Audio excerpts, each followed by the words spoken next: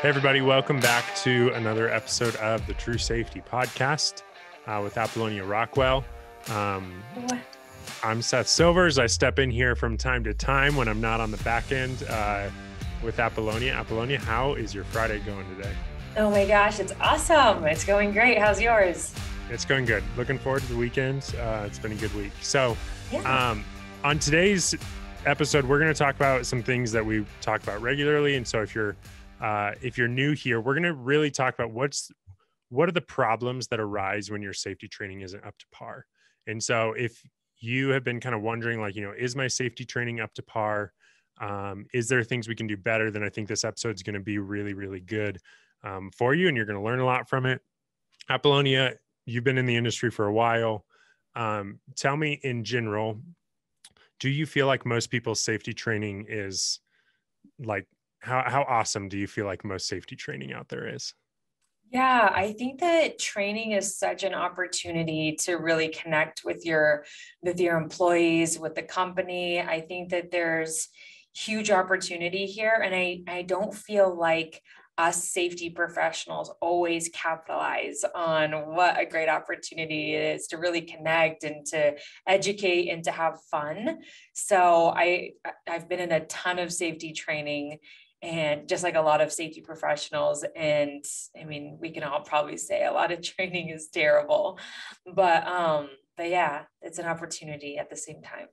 Yeah, absolutely. And that was one of the first things that you started to notice, is that workers are kind of disengaging from safety training. So what would you say is like the problem with most safety training out there? Yeah, I would say that it's just not fun. I think that it's not relatable. I don't think that a lot of the training is memorable and having fun. I think those three things are missing from a lot of training, whether you're purchasing training materials or it's the delivery itself. But those, I would say those are the three things. Yeah, I think that's absolutely huge to pay attention to, because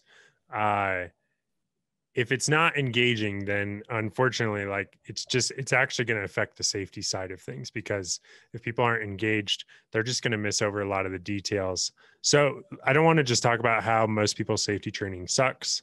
Let's talk about what characterizes great safety training. So yeah, then just the opposite of that. I think that training has great training has memorable activities in there. So, or the content or the experience is memorable.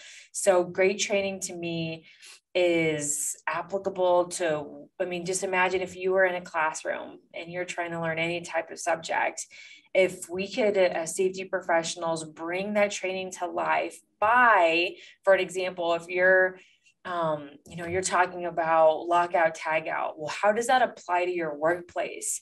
Maybe draw up, you can talk about the OSHA basics and the OSHA regulations as it relates to lockout, tagout. But I think the most groundbreaking thing and the most valuable thing that you could do for your employees is actually write it out on the board or whatever it takes to say, all right, what are the situations that we have at our job site?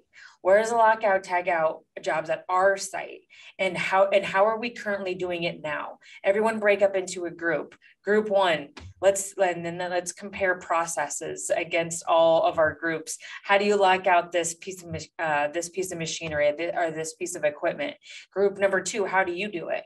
And maybe every time I've done that, there's been an aha of, oh my gosh, every single team is doing it differently. That's a huge problem. Managers in that meeting too, and they're like, oh my gosh, this is not good.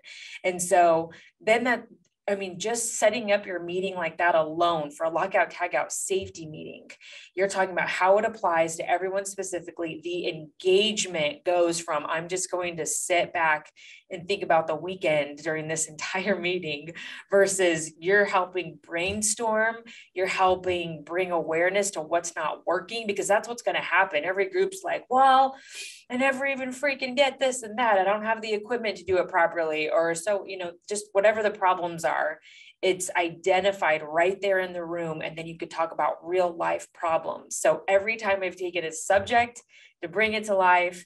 You just make it relatable. So then they leave doing something different, viewing something different.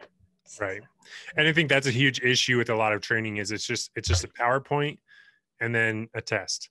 And even like in the PowerPoint in virtual training, there's not much like activities or different things or like how they're facilitated, so that it's just, okay, here's the information and here's the test. And there's really not that like tactile engagement. And I know, I've heard some people say like, if we're not changing what we're doing, like physically in our body or in our mind, like every like 5 to 7 minutes, then it just like everything plummets. And so like when people are just sitting there for 2 hours listening to a training, like how can we expect any of that information to stick? To stick. Yeah, it's just not gonna happen unless there's that level of engagement. So there's a lot of there's becoming more and more great safety training out there, and even virtual training is going to a whole nother level. And we talk about virtual safety training on here a lot. But what if safety professionals are just in the place where they don't feel like they have the resources to improve their safety training, and whether it's time or money? They might just be like, you know what, like we can't budge on anything. Like we just have to keep doing what we've been doing and hope it works.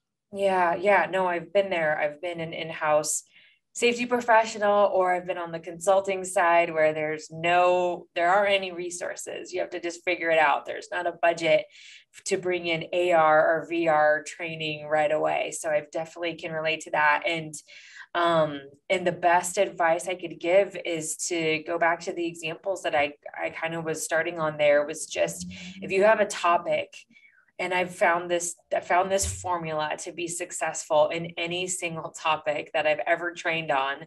And it's to bring that topic and bring it to life through experiences of your employees. So that's when you're making a fire awareness and a fire extinguisher. Fire extinguisher, that's training, or any type of fire prevention training is a great example. That's an annual OSHA required topic. Okay, well, we can go through the basics through an OSHA PowerPoint or through any PowerPoint.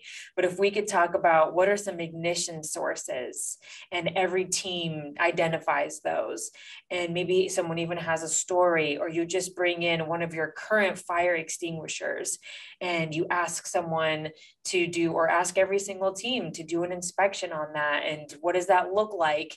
You probably will find out that as simple as inspecting a fire extinguisher, it's not that simple. It is, you would think, but you get it in the hands of somebody and they most likely might not. If they're a new team member, haven't been through the training before, they might not know. And these team activities aren't to make anyone look stupid. That's the worst thing that you could do, is call somebody out and, draw the attention towards them because they didn't know.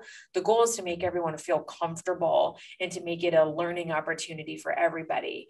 But that engagement piece, everybody loves to, if you're in an organization, a company, you're in a meeting, everyone wants to team up with their buddies and talk, and it will brighten up and bring a different energy to your meeting every single time. Yeah, absolutely. And I think it comes back to, most safety training is not that great because it's just, here's the information, here's the test, here's the certification. Let's cross our fingers and hope it works. And then if there's an incident, then like at least our asses are covered. Yeah. And that's kind of what it gets down to, as opposed to really like including people into it. And, it's the difference between, if you're growing up, you're, watching videos of how to be a good basketball player versus on YouTube, as opposed to like actually like going to practice and getting to be like a part of drills and learning in different things. It's just like two totally different things. Well, and even going off of that example really quick, is that like you said, going off of drills. So going off of something that you're done, something that you're physically involved with. And that's what makes me so excited about AR and VR as it relates to safety training, mixing that with training, because you said it just perfectly, is that the more repetitive, the more real life, then the more memorable that experience will be, right? And so we could go back to the fire prevention example, is we could learn about it through a PowerPoint of what OSHA says, how to react to a fire, what a company needs to do to keep employees safe. Okay, well then we can also, the next step would be having a fire extinguisher in your hand. So you're doing an inspection. It's like, okay, well, at least I have some sort of hands-on, and that was a great experience. But then the next level 3, would be an AR or a VR experience where you can see and be in the room where a fire extinguisher is located and a fire goes off on your job site, and you're the one that goes through that experience. And so, I mean, just take that very simple example. Obviously, when you go home at night and a month from now, what are you going to remember? The PowerPoint or the time that you actually got to be involved with putting out a fire? So that's what I'm super, super excited about. Yeah. Yeah. Well, you kind of answered my question of like, where do we see this going? What does the future of safety training look like? Anything else that you want to add of like why the future of safety training is only going to get better? Yeah. I mean, just studies show, there's so many case studies that I'll be so excited to share this, but there's case studies working with the Colorado OSHA training institution. They are partnering with so many companies like 3M, where they have stats and studies that show the more real life and experience can be, the more memorable and the more repetitive. And so when we can bring any safety topic to real life and people can experience that for themselves, then the more confident that person will be in when it's time to react out on the job site. And so that's how it all ties in full circle, is that's how employees will become engaged. But then the biggest piece of that is how to protect themselves, they have the knowledge and the tools to protect the other people that they're working around as well. And that creates an overall environment where accidents don't exist. Yeah. Well, and I know, one of the first industries, and it's still taking a long time to adopt it, but one of the first industries to really adopt virtual safety training in a pretty significant way was some medical school, to where I've heard stories of first year medical students where they're, fresh out of college, first day on the job, they put a VR headset on and get thrown into a surgery where they're operating on somebody and that person dies. Like they blow it. And all of a sudden this moment where they realize like, holy crap, like I got to figure this stuff out. I got to be engaged, where like the weight of the situations where you can feel that weight earlier on, as opposed to just training. And then all of a sudden you're out on the rig or you're on a construction site, and, you have those like nerves because it's like, there's a situation you have to act on, but it might be your first time, and you're always going to be nervous your first time. Like there's always going to be some question of what do I actually do in this situation? And so I think it's going to, over time, those nerves are going to decrease because people are going to have access to like those experiences earlier, which is just going to be mind blowing.